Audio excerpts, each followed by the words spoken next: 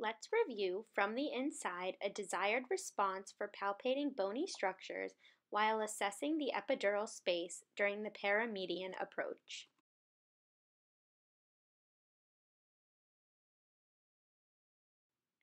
After safe landing at the mid-lamina below the interlamina space, we do medial and then vertical sweeps.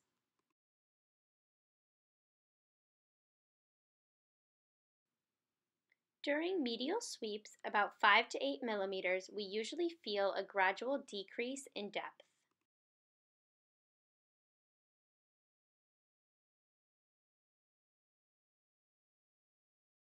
During vertical sweeps, about 5 to 8 millimeters, the depth stays the same or slowly increases as we walk off into the interlaminar space. Since we cannot see through the skin, it is possible to land in a less ideal spot and have a less optimal inward and upward angulation when we are trying to find the interlaminar space. Let's review a few of those cases. Next, we will discuss what happens when you inadvertently land on facets.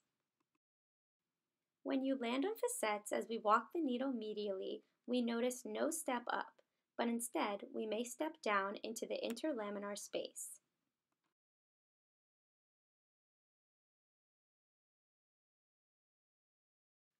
Another option here is to reinsert the needle a little bit caudad and medial and to complete the usual walk off medially and up.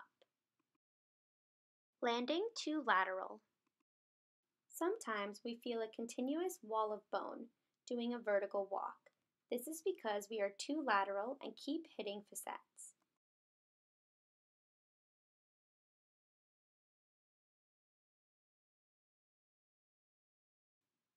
If you do not walk off in the interlamina space within 5 to 15 millimeters after beginning the vertical sweep, consider the possibility of being too lateral. Sometimes you can feel a step up when you move to the lamina above. In this case, we changed the trajectory. Next, we will show what happens when you land too lateral in the interlaminar space. In this case, we may not feel a good engagement after walking off into the interlaminar space.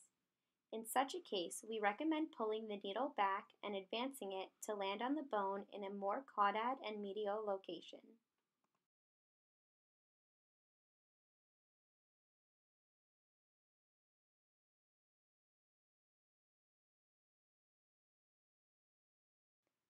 The walk-off in such a case may feel very normal. However, there is no resistance when we check for loss of resistance. Always strive to be as close to the midline as possible. When we change the trajectory, in this case, we experienced a much more robust LF and a great loss of resistance. What happens when you land too medial? It may be difficult to find the space between two spinous processes. Consider decreasing the inward angulation or choose a needle entry point that is more lateral. What happens when you cross over the midline? There is a risk of overshooting when one angles the needle too medially. Always be mindful of where the midline is. Take into consideration the depth of the needle while you imagine the position of the tip of the needle. Be aware, in this case, you may have a loss of resistance, but much later than usual. This will be a false loss of resistance because you will end up in a fat pocket on the opposite side.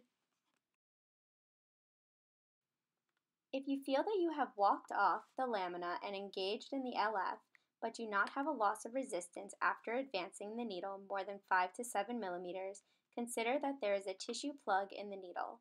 If so, stop and reinsert the 2E stylet and recheck for a loss of resistance before continuing to advance the needle. Consider using ultrasound to assist with the epidural so you will have a better control over the landing spot on the lamina.